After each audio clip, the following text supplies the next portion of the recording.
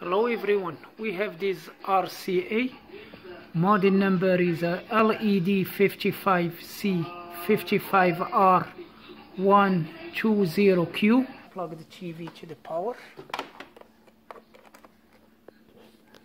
So you can see the standby light is on, the red LED. When I test the TV a little bit ago, when I push the power button, that LED it's still red, but now is responding to the power button. I can get the backlight on, and we got the screen. You can see how is the screen. So I'm gonna push like a menu button.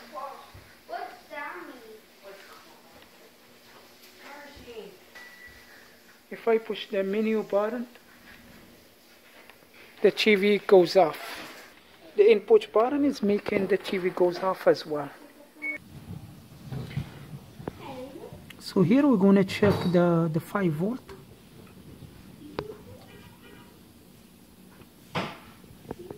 Volt standby. I'm going to push the power button, and we'll see if we're going to have the other voltages. Okay, you can see this is 12, and this here we have the 12 volt. It's good. 5 volt as well.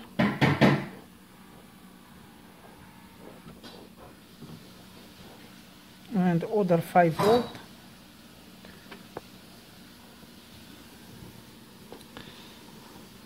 So this board is taking the power from the power board, and this board is between the main board and the screen. The processor is very hot. Yeah, could be something wrong with this processor. So we have 12 volt. Alright, so could be something is wrong with the processor, could be is a software issue. So let's try to load the new software in the eeprom. Go on Google, and so we just type the model number is LED, and you can see it over here. And so here let's check this one. And in this website there is a lot of eeprom softwares that you can load for different TVs, and this is RCA, and our TV is here. So this is the file that we need. So I already download the file, and I did open it with the WinRAR. This is the eeprom file. I'm gonna load it to the eeprom, then we go from there. This is the main board, and this is the eeprom. So the eeprom, it has the pin number 1 is the one by that triangle for the arrow, and they do have this eeprom programmer, this one here. I use it for the MacBooks, laptops, or even the TVs. So first let's the red one, let's go to the pin number 1, where is the triangle is. So some eeproms you can program them in the board. If that didn't go right, the time we have to take the eeprom from the board and program it with the computer. The program for the eeprom, and we go to detect. So I can detect the chip. That's okay for the error, and I'm gonna go to read. So you can see here it's couldn't to read. So let me try again. Maybe one of the pins has a bad connection.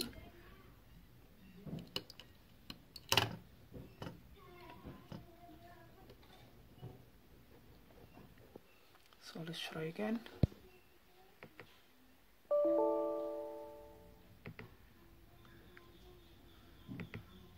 Alright, now it's reading.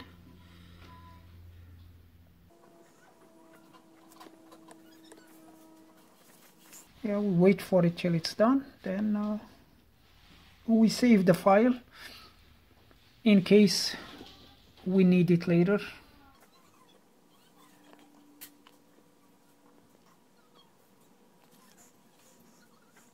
So as you see before, is the look like the file is for the same motherboard. Do you see this one? 3393 LUM, and the same as the motherboard right here. 3393 LUM MSD. So it's the same chip. So that's the one that we need. So here is done a reading, and I am going to save this file in case we need it later. So we're going to give it a name, RCA 1. So let's save it here. And here I'm going to extract this file on the desktop. The file is there. We go, let's empty the eeprom.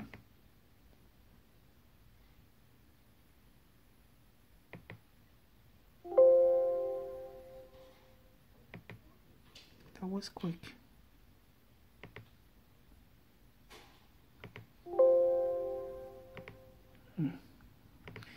Let's read it to be sure it's empty. No, it's not. You can see it said it's already did, but it's not, because it's something, maybe a bad connection somewhere here. So after I tried a couple times and I get a good connection, you can see now the chip it's empty, and we give us a time is about like almost 1 second. So let's try to read. Yep. Or so let me try again.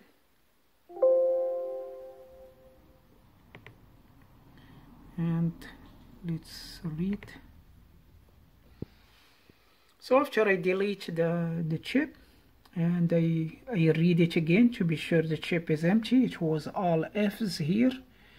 Then I go to the open. I did select the file that I download, and I did go to the write. So now the file is writing.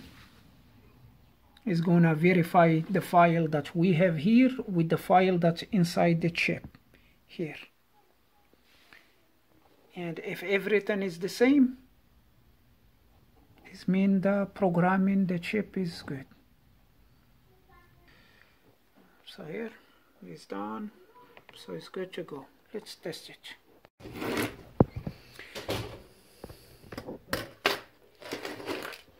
So after I changed the eeprom software, still the screen doing the same thing, and the processor is getting very hot, this chip here.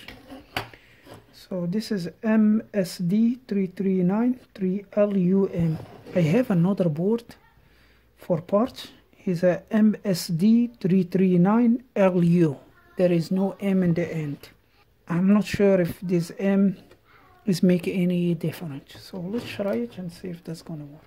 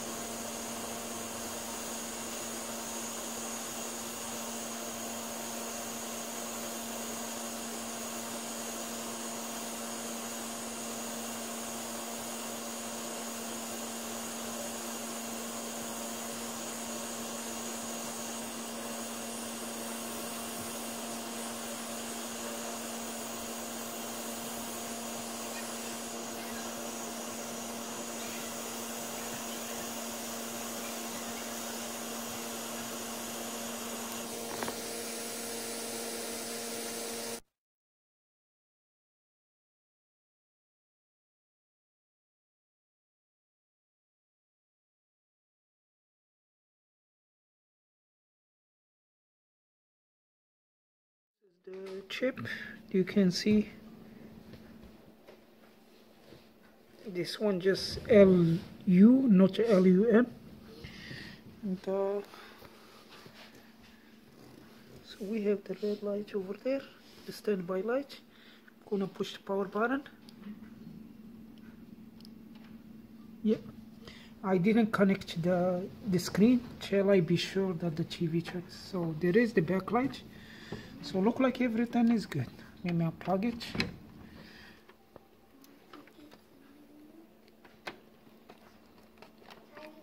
Gonna connect the screen.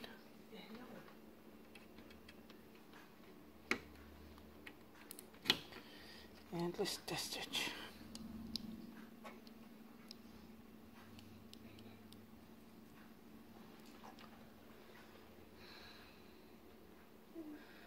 Backlight is on, and you can see we have something on the screen.